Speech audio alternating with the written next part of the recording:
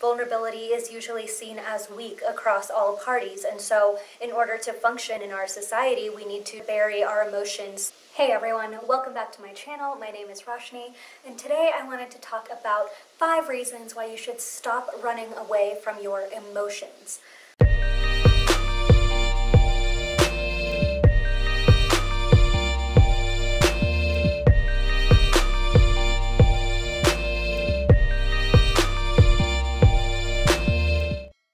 So society plays a massive role in why we run away from our emotions, and part of the reason is that we've been socialized to do that. So for men, we've all heard about toxic masculinity. A lot of men get made fun of, especially as young children, for crying or for feeling sad, and they feel like they don't really have an outlet. If they do express their emotions, they get made fun of, so they have to bottle it up. And then for women, for other people to call us too emotional or to call us crazy whenever we express our concerns or our emotions. So for both men and women, we're just socialized in general to not allow ourselves to express how we feel and to not really allow ourselves to be vulnerable. Vulnerability is usually seen as weak across all parties, and so in order to function in our society, we need to bury our emotions. So it's not your fault if you find yourself running away from emotions or find yourself, feeling like you just can't really confront them head on, or not even knowing how to.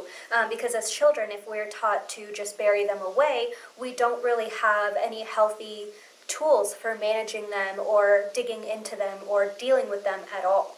So when we think about fear, the only way that you can move past a fear or get over it is if you confront it. And emotions are no different. The first thing that I want you to realize is that emotions aren't bad, right? Humans have emotions for a reason. Even dogs and other animals have emotions. We know when our dog is happy or we know when it's sad. First of all, emotions aren't just for humans, but also emotions in general are just reactions to things that are happening around you. You can never fully turn off your emotions. What you can do is numb yourself. And when you're numb to things, you can't just numb the bad. You're also numbing the good. So after a while of numbing yourself and pushing away the bad and pushing away hurt and pain, you also can't experience joy and fulfillment and just happiness in general. The second thing is that emotions don't last forever, right? And every emotion that we have is teaching us something. So you'll never get past that emotion unless you feel it. And I have an entire video on this called You Won't Heal Until You Feel, so I will link that as well. I would highly recommend watching that because I kind of expand on this topic a little bit more. But emotions are meant to be felt, and if you recognize something as sadness or anger or pain and you just push it away immediately, it's not just going to disappear, it's going to come out in different ways. Number 3 is that emotions, like I'm saying, never really go away, right? Emotions and trauma especially are stored in our bodies. Your body holds emotion, and it's not all just in your head or in your heart. So these things actually affect us, and you may have heard that it is possible to experience physical pain from a broken heart. So just because you don't choose to acknowledge an emotion in the time being doesn't mean it's just going to go away and you're never going to feel that again. It's going to come out in different ways, but you just have less control over it, and the emotion won't disappear.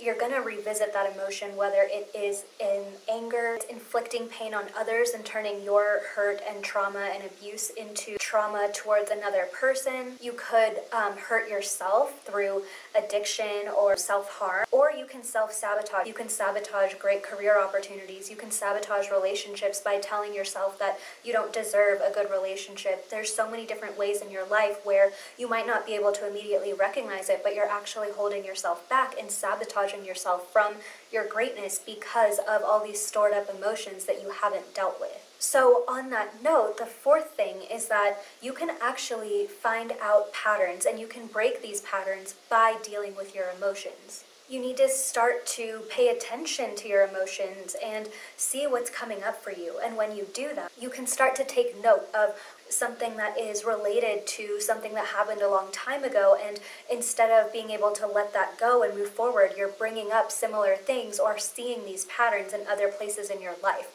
So once you understand how things make you feel and you're not afraid of just saying it or acknowledging that, that will help you understand what the patterns are in your life. And understanding those patterns will help you realize more about yourself and what you need to stay away from and what you need to do to live a fuller, healthier life. There is something called the emotional behavioral pattern, and what that is when something affects you in your life enough to create basically a pathway in your brain. So you are reacting to something that happened a certain way, and you just recreate that pattern or that behavior over and over again due to an emotional reaction that you had.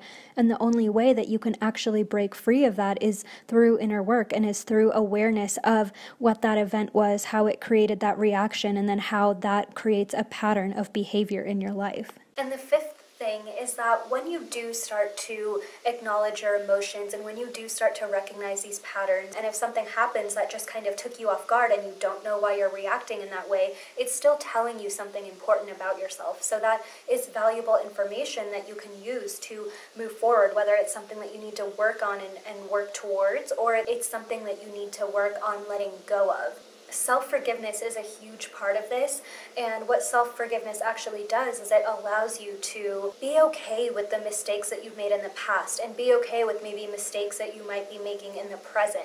What you need to do is figure out, what your next step is and how you can work towards leading a better life. But if you are in denial of your current problems or things that you've made in the past, you're just going to keep repeating those and living those out over and over again, and you're not going to be able to actually break free of those things that are holding you back. So make sure that you forgive yourself, make sure that you give yourself some space to try and figure things out. And just because you're dealing with your emotions, it doesn't make you perfect or fixed or not broken anymore, but it does give you the opportunity to take a little bit more control and kind of take the reins over your life so that you can live a more purposeful life. Because no matter how fast you run, you're never going to be able to run away from your emotions. Your emotions are always going to be a part of you. So no matter how many times you try and start over or how many times you try and, completely change your life around or forget what's in the past, it won't go away until you just acknowledge it. And it's a really difficult thing to do, but once you start doing it and once you practice that, it becomes easier and easier. It's like a muscle that you can build for yourself, and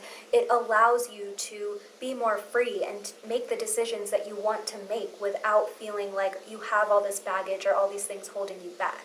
And there's a lot of things that therapy can really help with, especially when it comes to letting go of trauma, figuring out if there is something deeper with your mental health. Definitely try therapy with a lot of these things. If you don't already know, I spent years and years in therapy, and it really did help me. It helped me unpack a lot of things and let go of a lot of things, so I highly recommend that. And if you feel like you have kind of a sense of that and you're not letting go of some really heavy trauma, or you're not looking for maybe a diagnosis that you might have or things like that, then life coaching is also a great option. So if you don't already know, I am a life coach, and I will leave my details in the description as well on how you can sign up for life coaching. My first session is always free, just to get to know me and to figure out, what you want to work on.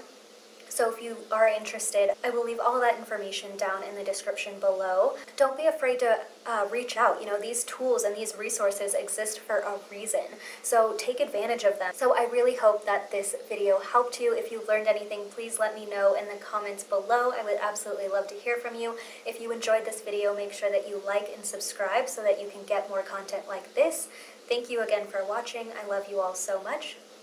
Happy healing!